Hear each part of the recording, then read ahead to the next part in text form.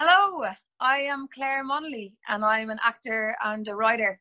I graduated from the Gailey School of Acting in 2011 and I've been working away as a job and actor and also making my own work kind of ever since.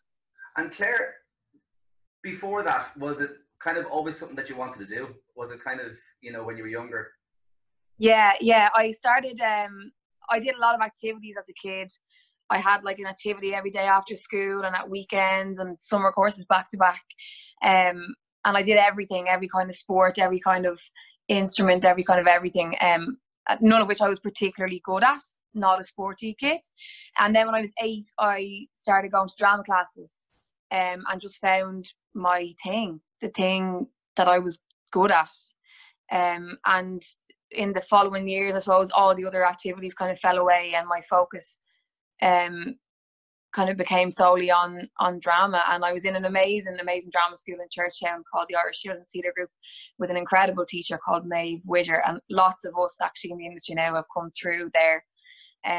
She was incredible. She really worked it like a little working theatre, even though we were all tiny kids. So she really drilled into us the discipline required, and I loved a few rules and a bit of people pleasing, so it suited me down to the ground. And then when I was 16, I went to the Gailey School of Acting and I was part of their youth theatre company run by the amazing Tara Derrington, and a lot of us again are working in the industry now. Naira Jurgen Harsin was there, James O'Driscoll, Owen Kilkenny, lots of us work in the industry in various forms now. And so I always wanted to do it. And then I wanted to go and do the full-time course in the Gailey after school. And my folks were like, get a degree. Which I did. I got myself a very useful degree in sociology and modern Irish. And was part of players while I was there, but not like an integral part. I think it kind of intimidated me a little bit. Like I did shows and I made friends there for sure, but I didn't get like fully into it, I suppose, in the way people do. And in fourth year, I had a bit of like a early life crisis of being like, you can't do that. Who does that for a living? Like, that's not a real thing that you get to do. Like that you get to do. You need to cop on now and go and train to be like a nurse or a lawyer or something normal. And so after college, I went and got a real job. Went and traveled around the world. And when I came back, I just felt like I had to give it a go. Like that if I didn't, I felt like, right, I'll go and I'll apply for drama school, and if I get in, I'll do it. And then if it all goes awry, then at least I'll have tried, I suppose. Because I suppose I did the real job thing for like 2 years, and I hated it, and I wanted to be doing something completely different. I knew I could feel it in me that it wasn't my place, I suppose. I didn't find my tribe there the way I had when I was doing drama as a kid. And so then I went to the Gailey School of Acting and trained, and the rest is history. Well, the rest is present tense. Yeah. And ongoing. And like, what is that space for you, Claire? Like when you said it didn't feel like something that you wanted to do, or it didn't feel like your tribe, or can you put words on that, or is it kind of? Look, I know loads of people do jobs that like are a means to an end, and not everybody is passionate about the work they do, and that's completely fine. And sometimes I kind of envy that to some degree, like being able to drop your job at 5 p.m. and go home and forget about it for the evening or whatever, because I think we carry our work with us at all times, in a great way and sometimes in a not so great way.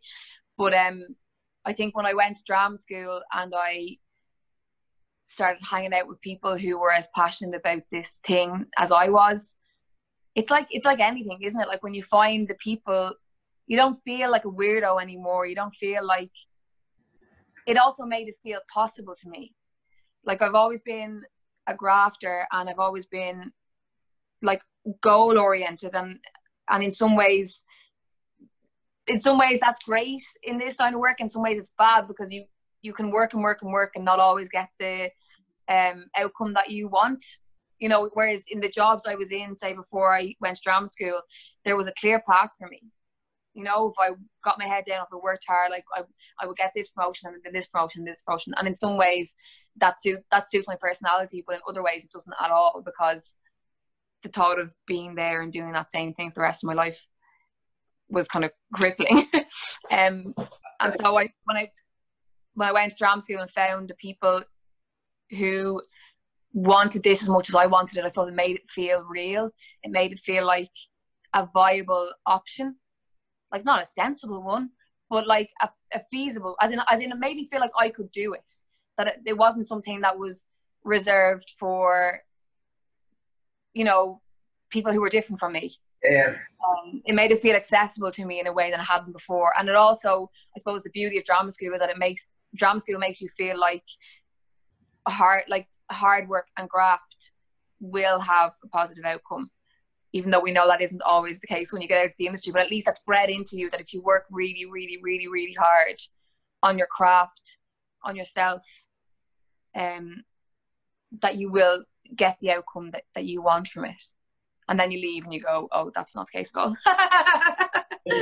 But sort of on that, there's two things there that are interesting that you kind of brought up about the kind of work ethic and the grafting, but also about, you know, a lot of conversations I'm having are around people who have, you know, their peers who aren't necessarily within the arts, and the difficulty sometimes of accepting and being yourself within the career that you have, within the lifestyle that you have, and the difficulty of trying to explain that to somebody else, to explain that it's not that pattern. And is there a difficulty in that, do you think? Yeah, completely. Like, I'm extremely lucky with my family and friends are all, you know, super, super supportive of the work that I do. They're my biggest fans, and Erin's biggest fans, come to everything that we do. They're amazing, and they definitely understand, like, make the effort to understand it in as far as they can. But in some ways it's just, you can't. And like, and I think someone said it to us when we were in drama school, and I can't even remember who it was at the time, is you can't know it till you live it, like anybody's life really. And for all the preparation you do in drama school for getting out, you can't really know the challenges the industry will pose for you as a person until you get out into it. And now I've forgotten your question. No. That was the question. It was about like the conversation, say, with people. Oh, sorry. Yeah, absolutely. So yeah, like we all have like the stories of like, would you not get a job on that, love hate and that kind of crack, which is, and the thing is, I suppose I sometimes liken myself to a professional football player, in that not everybody can do what we do, but everybody's an expert on it at the same time, because they consume what we do. You know, like, because people go to the cinema and they watch Netflix and they go to the theatre, and they can be really, really passionate about film and TV and stage, and so, and like that's exactly why we make art, is for an audience, and to engage in a conversation with an audience. It just isn't always ideal when you get the feedback immediately after you come off stage in the foyer of a theatre from somebody you don't know. But I suppose that's kind of the way we put ourselves out into the world. You have to, I don't know, expect some level of that. Have things, like, from the time, say, when you were younger in college and now kind of in your career, do you still kind of look at what you do and kind of get nervous about it? Or do you, I mean, I don't mean for a career, but like in relation to just where you are and what you want to achieve? Oh yeah, it's consistently terrifying. All the time. And what interests me about that is, you know, how is that combated through the work? How does that, well, like the work is the easy part in one way. It's the not working is the hard part. Like, the work is why we do what we do, and it's what we're good at, it's what we're passionate about. It's what we've put all our sweat, blood and tears in just for however long we've been in the industry. So that part is like a joy 99% of the time. The difficulty is the not working part. Yeah. Like like I've said, I'm a grafter. I like working hard. I like getting up early in the morning. Hey. I like having a reason to do that. And even now in situation that we're all in right now. Like I've tried to maintain a kind of a schedule, and I'm trying to work on things, you know, to keep creative and to keep working, even though, you know, a lot of my work's been pulled, unfortunately, because of the situation. But the work is the easy part. It's the not working is the hard part. Yeah. And I suppose for yourself, you know, over the course of your career, you know, obviously you've been on stage, you've kind of appeared on screen, and in the last number of years, you kind of have started to carve out a fantastic career for yourself as a playwright. I mean, obviously the art forms are different, but like from say acting to playwriting, like, you know, what was your urge there for you, Claire? Oh, you're gone. Oh, flip. Hang on. Am I back? Yeah. Great. I suppose like I've never lied about the fact that the reason I started writing was out of pure frustration, with not getting as much work as I wanted to be, which we're not working all the time. And so you come out of drama school with this drive and this energy to, you've been doing this thing that you love like 50 hours a week for 2 solid years, and you come out ready, you come out flying, and like you come out on fire, ready to go into the industry, ready to work, ready to be, you know, up early every morning doing the thing that you love, and then nothing. And it's like you fall off a cliff. You're like, where do I put all this energy and this drive that I've built up? And that was why I started writing. It was kind of a distraction. It was more for my mental health than anything, that I needed somewhere to put all this energy. And you know, if I wasn't being employed as an actor to tell stories, and I had to find another way to tell stories. That's what we all are, whether you're an actor or a writer or a designer. Like, we're all storytellers in our own way.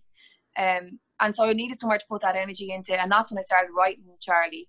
And honestly, if it hadn't been for the kind of the support, the encouragement, and the like slight bullying of people like Aisling O'Brien and Ruth McGowan in the Fringe, Seamus O'Rourke, who made me perform a part of it up in Carrigallen, Cleena and Cueva of now Seen and Heard, then collaborations, and of you guys in Axis, I wouldn't ever have gotten that play to a stage, because it would have been too scary, I suppose. But the way things fell,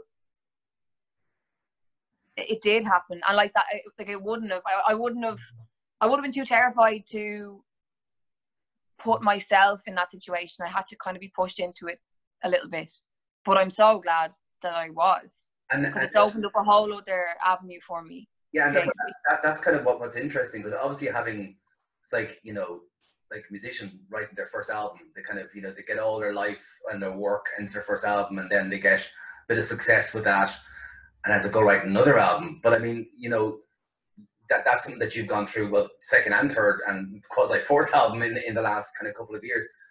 Yeah. Has that been very different than the chart? Yeah, very much so. And I think when I started writing, and like it took me a long time to even call myself a writer. Niamh, who were in Axis, had to like bully me into calling myself a writer, because I found that quite difficult. I felt like an imposter. Like, I had imposter syndrome. I still do. I don't know if that ever goes away. You will always feel it to some degree. But so I started asking every writer who I met what their process was, in the thoughts that I could rob one for myself. Because Charlie happened kind of the beginnings of the writings of, I can't even remember how I wrote Charlie. And actually, and Marco Rose said that at the beginning of every new project, you forget how you wrote everyone that went before, which was somewhat encouraging and somewhat terrifying. But so I tried to like rob other people's processes, because I didn't have one. And I felt this need, like, as a person who kind of relies heavily on structure and routine, I didn't have a process. I didn't know how to start writing the next one. And so, but then of course, because of the generosity and passion for the arts of Tile Style and Business to Arts, I was awarded a bursary to write the second one. And so again, I had to. And I started writing a play about body image, and I wrote 20 pages of it, and it was awful. Like, it was terrible. And I spent, like, I'd gotten this bursary, so I was kind of paying myself for the days I was writing and everything. So I had this overwhelming guilt of, like, I've gotten this bursary and clearly I'm not a writer. Like, that was a fluke. I did it once. I can't do it again. And Aaron, who works with me a lot on my plays, kept asking me to read it. And he knew something was up, because normally if I write a page that's half decent, I'm like, read it, it's great. And I wouldn't let him read it. And finally I just said, look, it's crap. It's rubbish. I don't know what I was thinking. I'm like, it's terrible. And he was like, throw it away and start again. I said, I can't. There's someone's paying me. And he was like, that's what they're paying you for. Like, that's the point. That's the whole point. And so I did. I ditched it. I completely started from scratch. I didn't have any issues in mind. And I think that was the problem, is that I came at it from the perspective of an issue. And so it was just so didactic and on the nose and just crap. And that's not what I would like to see. That's not what I'd like to experience. I don't like to be told how to think or feel in a theatre. I'd like to have to work a bit harder. And so then I started writing Minefield. And again, I didn't have any issues in mind at the time whatsoever. I started writing a straight up two strangers meeting on a park bench play. And then shit got dark. But that was a way more natural process for me than coming at it from the perspective of an issue, which I did originally and just didn't work. Yeah. And then even the two I've written since, again, have come from totally different impulses. Like Charlie, the impulse for Charlie came from her voice, hearing her voice really clearly in my head. The impulse for Minefield was just two strangers meeting and what that relationship could develop into. The third play, The Shed, it began as kind of a love letter to my friends from home, and has just turned into something much bigger and kind of more epic than that, but still at its heart a love letter to women, I suppose. The fourth play, Funny Story, kind of was inspired by getting married and immediately being asked when I was going to have a baby. Fair enough. Yeah, so all the impulses come from different places, and then as a result the process is different every time. So I feel like I will be like Marco Rowe when I go to write the next one. I'll sit down and I'll feel like I've never done it before, and that every other one was a fluke. And the process of handing it over, the process of giving it to someone to read, has that got easier, harder, same? I think when I wrote Charlie, I would have handed it to, and this isn't to anyone who would read it for me, and I would have taken all their feedback on board, and I would have assumed that they knew more than me, and I would have tried to implement every note from every person who read it. And I think what I've learned since then is that's mad. And that you have to keep your circle small. You have to only hand your work, especially your unfinished work, over to people who you trust, people who you know share a kind of a vision with you, or at least have an understanding of your voice. And I've been so lucky since I started writing that I've developed a relationship with Axis, with yourself and Neve, that I work with Aaron, that I've worked with Pamela McQueen, that I've worked with Rebecca Mayers in the lyric, and I've built up a kind of a incredible team of people who I trust, who I can go to, designers, Susie Cummins and Naomi Faulkner and Ellen Kirk, all these amazing people I've worked with since then, who I would trust to hand my work over to, who I know will care about it as much as I do. Yeah. Can I ask you then, going back to you as an actor, see, and I saw you many times on stage before we kind of got to work together, and I'm interested talking to actors about kind of, does your process change for each show? I mean, obviously when you approach a different part in a different play, does it depend on the team around you, the director, the situation, or is there a Clare Monnelly way of internally approaching things? I think there's a read play. You just read the play and read the play and then read the play again. And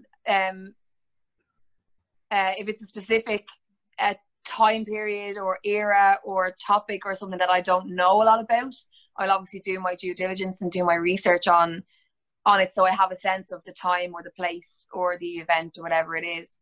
Like, I read an entire book about rugby before I did Lone Stands. I still aren't entirely sure how rugby works, but I gave it a good go. But then I'm very I think as an actor, I'm very much led by a director. I think I go into a room, you know, knowing that each director's process will be different, each room will be different, each ensemble will be different. And I like to think that I am flexible and malleable to all those things. Especially in terms of working with a director, because I've worked with so many different directors in my career, over my career, and brilliant directors. But every room is different. And I think if you go in with such rigid ideas about how it is that you like to work, then you're not, or for me, I would feel like I wasn't leaving the space to let everybody else in the room in terms of your other castmates and the designers and the whole team of people who make a play happen. So yeah, I think, again, like the writing, I think every process is different. And if you have a great director, then it's led by a great director. Okay, a couple more questions and then I'll let you go. Is there, or has there been an event or a piece of art or a show or a film or something, or a number of them in your life that either you go back to as a touchstone or that completely kind of knocked you sideways?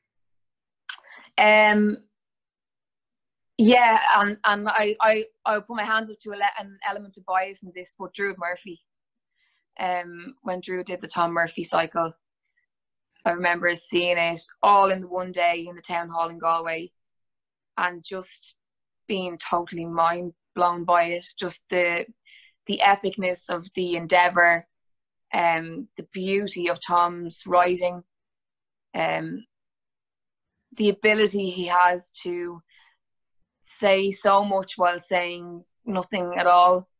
I think that's something that I've really strive to emulate in my writing, even though of course we from different times and entirely different subject matter and all those things, but in terms of his storytelling, I just remember watching The Whistle in the Dark, like, and nearly holding my breath the whole way through it, because the tension that was created and the horror of it all, and it was just, yeah, it was epic. And it reminded me, and not that, like, I've had so many experiences like that in the theatre, where you're just reminded of how important live art is, and how genuinely life shifting it can be, or thought shifting or mind shifting in some ways. But that just sticks out in my mind. And as well, my mother was sitting behind me at the time, and after we watched, I think it was Conversations was the first play, and we watched Conversations, and she leaned forward to me and went, "Yeah, he's very good, isn't he?" About Aaron. So that was kind of a stamp of approval there, I thought. So that's pretty memorable for me too.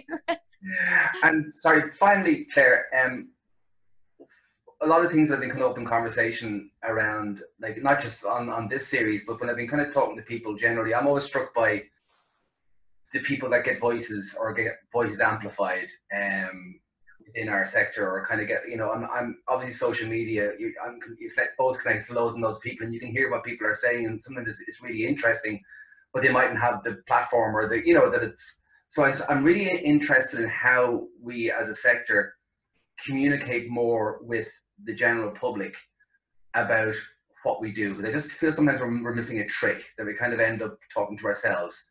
And totally. Like, how would you, like, do you have any advice on that? I don't know if I have an answer to the problem, but I do. One of the things that's always in the forefront of my mind whenever I'm writing is that theatre is for everybody, like, for everyone, not just for us, not for our little bubble of people. It's really important to me that anyone who comes in to see the work that I make can connect with it on some level, and isn't made to feel excluded in any way, which is why I brought, my dad is 76, and obviously Minefield ended up being a lot about online shaming, and our interactions with the internet in all those on all those levels, and so I brought my dad to every reading that we had, because even though he mightn't have been my target audience, even though I kind of hate that idea of a target audience. But I wanted to make sure that he got it, that he wasn't lost, that he wouldn't walk in and sit down in the theatre and start watching that play and at some point tune out or feel like it wasn't for him or that we weren't speaking to him. I think it's so important that nobody is made to feel stupid or not a part of something in the theatre, because it should be accessible to everybody. That's not to say that it shouldn't be challenging. Yeah. It just should be accessible to everybody. And I don't know what the answer is to that. I mean, I think the free first previews were an absolutely genius idea. Like from a marketing perspective, in terms of getting the word out in the street that the Abbey is there for people who don't know, because there's plenty of people who don't, and just getting people into the building who haven't been there before and showing them that theatre doesn't have to be exclusionary or exclusive or for a certain type of person. I think my mum brought me to the theatre from when I was really, really young. We were always going to plays, so it never felt like that to me. It always felt like a place I could be and access, but I know that isn't the case for everybody, and it makes me sad. Like, and I've always said, whenever I send my pals to a play and they come out and they look a bit bewildered, I'm like, if you were lost, that's not your problem, that's our problem. Yeah. Like, if you felt like they weren't speaking to you, or it was going over your head, or it was going, around you in some way, then that's not your problem, that's ours. And Claire, sorry, in relation to, say, the independent artist or the musician or the techie, this time that we're all living through is, it's very challenging, obviously, because a lot of work has been, I saw your kind of post about mid-rehearsal kind of being whipped out of that process must have been extraordinarily difficult. But now that everyone's in this kind of bubble, I'm really interested in seeing is there a way of reframing, because there's so many people that are involved in this industry. And I suppose part of the reasoning behind this was to kind of get people talking to each other more, or sharing their kind of journeys more, because we don't get to hear that an awful lot. Sure. I'm just wondering. Yeah, I suppose we are good at sharing to some degree, but also I think we want to present success as much as possible, because we want to be seen to be doing well, and that's fine, and it's great to share the successes, and I'm 100% guilty of this. You post about your opening night, or you talk about the successes that you're having within your career, and we don't talk so much about the downtimes or the I think that we're kind of good at doing that in smaller, more contained environments, but it's definitely a conversation that could be opened up. I mean, I think around festival time last year, there was a bit more public talk about burnout. Yeah. Going from so many of particularly our designers or whatever, going straight from maybe Kilkenny into Fringe, into Theatre Festival, and having this chunk of time during the year where they are going non-stop, like just without a day's break, because that's the time of the year where you can make money, so you kind of can't turn down work, whatever. And I think there began a kind of a conversation around that time about burnout, which is a real thing. And I think, and especially around, it's so funny with everything that's going on right now, there's so much encouragement online to, make use of the time to write that play or that novel or that, which is great. And I totally get that, because like I said, I like a bit of structure and I like goals, like ticking things off lists. But it's nice now to see the other wave coming in of, you don't have to write that novel, you don't have to write that play. If you just survive this, then that's okay too. And I don't think we tell ourselves that enough in this industry. Outside of a pandemic, we don't tell ourselves that it's okay to stop and to not work for a while and to close a laptop, or to just mind ourselves a bit better, and not always be competing with each other so much. Because even though I know I feel like we're an industry that mind each other in some ways really well, but we're also kind of competing with each other the whole time, whether we like it or not, and that's tiring. It's exhausting. Claire, thanks very, very much. I'm going to leave it at that, if that's okay with you. Thanks very much. Fantastic. And I shall talk to you again soon. Indeed.